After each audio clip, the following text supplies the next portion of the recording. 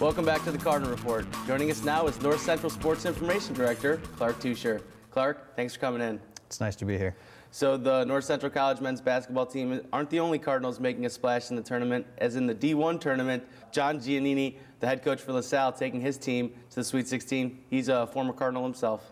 Yeah, John's a class of '84 graduate, and he's actually a trustee of the college. He actually told some of our people that, you know, one of the great things about having this elevated level of publicity is being able to talk, you know, publicly about, you know, his experience at North Central and what that's done for him, which, you know, we appreciate him doing, and we appreciate the opportunity to have that broadcast nationally a little bit, and we're glad that you know, John's he's been true to his school, as the Beach Boys would have us do.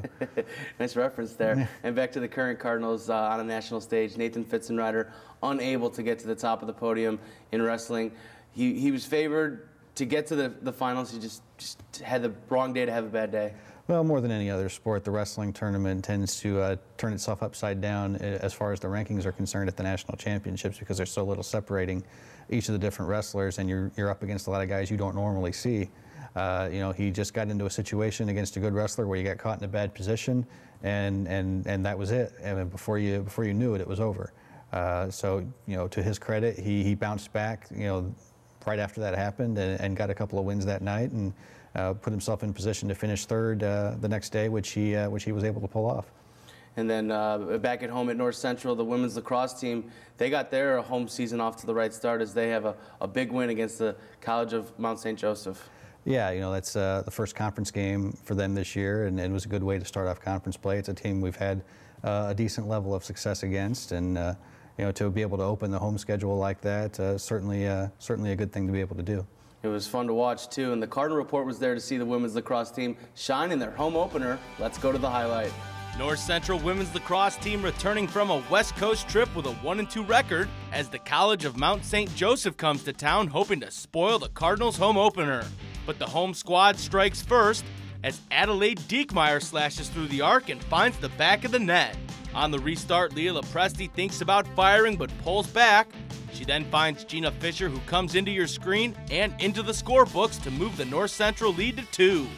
Fisher wasn't done yet, as she takes the pass from Danielle Fiala and bounces it past the Lions. She had 3 goals in the half and 4 in the game. Cardinals up 6-0. After the College of Mount St. Joseph gets one on the board, it's Fiala's turn to get in on the scoring. She fights through the Lions' den to make it 7-1. Less than a minute later, she would scoop it up right outside the crease and goes corner pocket.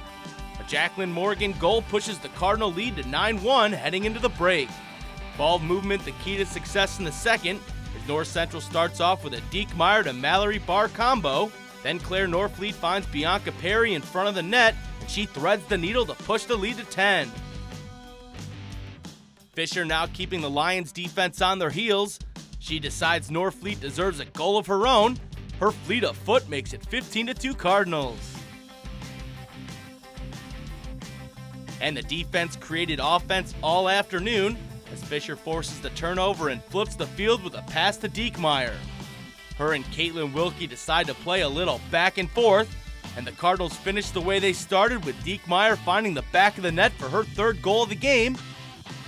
Fiala led the way with 5, and Sarah Hahn tallied 8 saves, as North Central moves to 2-2 with an 18-3 win. Clark, this women's lacrosse team's sort of still in its infancy. I know they've been around for a couple of years now, but it seems that they're really starting to find their stride, and the more they play, the more experience they have. Yeah, they had a good year recruiting. They've got a couple of players in Gina Fisher and Claire Norfleet, who are very talented players from the St. Louis area, which is kind of a new area where we've ventured into in terms of recruiting. And they've kind of taken the next step to where they've not only got enough, you know, before they were just trying to get, you know, all the players on the field who knew, you know, who were capable players and could help out. Now they've got some on the bench as well, so they can do some substituting and keep some people fresh and not necessarily lose anything on the field. Yeah, and you mentioned some of the young guns in Fisher and Norfleet, but there's also some experience on that team. Danielle Fiala comes to mind, where she's sort of helping the young girls come along and really being a leader on this team. Yeah, Danielle and then Jackie and Jessica Morgan are a couple of the 4-year letter winners that have been starters since day one. And have been impact players that whole time. You know, Danielle is the team's all-time leading scorer. You know, that's it's been a good mix of youth and experience, and across the board, they're all very skilled and very capable players. So, having them have a chance to go on spring break and spend a lot of time together and play a lot together, and then come back, you could definitely see the benefit of that as they opened up at home.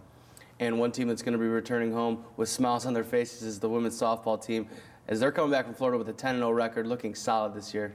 Yeah, they got another pitcher in Andrea Starr who was able to really compete at a high level opposite Vlasta Manja, who's been the #1 starter the last couple of years, and being able to do that back and forth and not lose anything pitching-wise, it definitely helps not only the defense, but it helps the offense because they can be patient and pick their spots on offense rather than having to press because they have to score a certain amount of runs because we've given them up on the other end.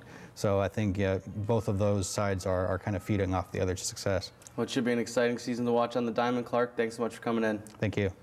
The men's basketball team finishes the year with a 28-4 record, establishing a new program mark for wins. We return next week with the spring sports season in full swing.